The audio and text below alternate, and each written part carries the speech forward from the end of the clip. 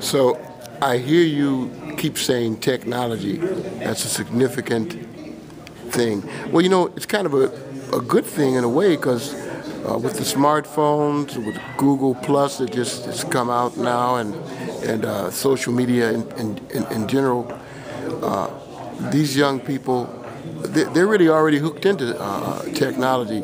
So it's just a matter now of just picking out a particular field and moving in that direction, because they're not like a lot of the older people who essentially are a lot of kind of scared of this technology. So illiterate, yeah, resistant, you know, and so there's some doors here that are open, and I don't know if folks really understand what awaits them. The opportunities are here. So let me ask you this, Captain.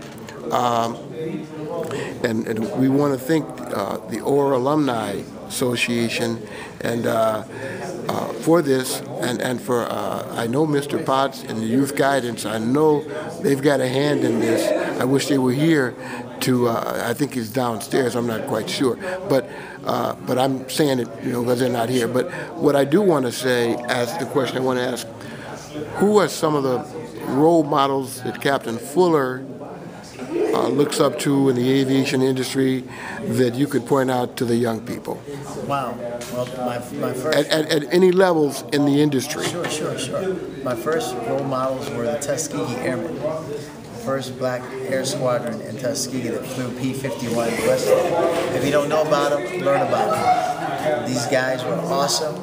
The government told them that blacks should not fly. Blacks could not fly. Their brain couldn't hold the capacity of knowledge required to fly, but yet they were able to fly P-51 Mustang high-powered aircraft, and they were so good that they were demanded by every squadron to escort their bombers to and from Germany. Incredible. They never lost one airplane. Never lost one airplane. That's my inspiration. So those, you know, great comeback. Man, that's real great fly. comeback. That's real okay, fly. like on a modern level, who are some of the people that are?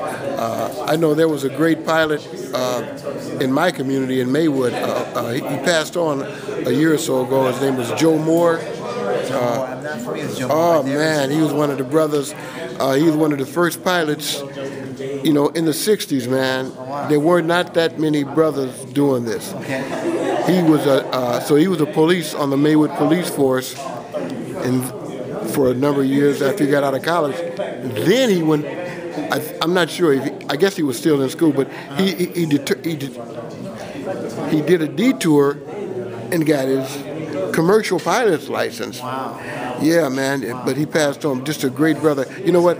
I got some photos and some more information on Joe. He was a great role model, man, and he was a precursor to what you're doing now. And you'd be proud to know this guy, man. These young people probably would know these guys, but you have people like, there's a gentleman, I work for American Airlines as well. Yes, sir. There's Sam Samuels.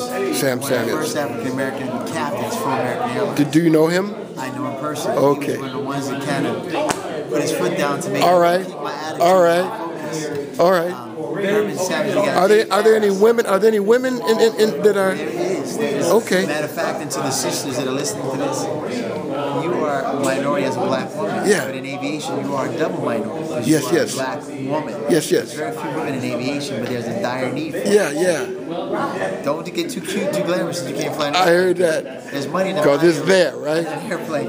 But there's a Dave Harris, who was one of the first captains for United Airlines, that retired some years ago, and his airplane is now in the not Smithsonian, but right down on 55th at the Museum of Science and Industry. Oh, okay. And they had it floated. His down airplane is there? And brought it across the sand and put it down in the basement at the Museum of Science and Industry. It's a United aircraft that Dave Harris used to fly.